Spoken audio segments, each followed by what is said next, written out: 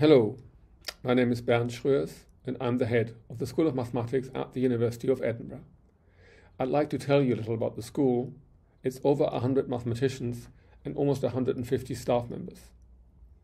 The School of Mathematics is one of the largest of its kind in the UK. Our research and teaching cover the whole spectrum of mathematical sciences, from algebra, analysis and geometry, over applied mathematics and mathematical physics, to statistics and operational research. Now is a great time to be studying mathematics.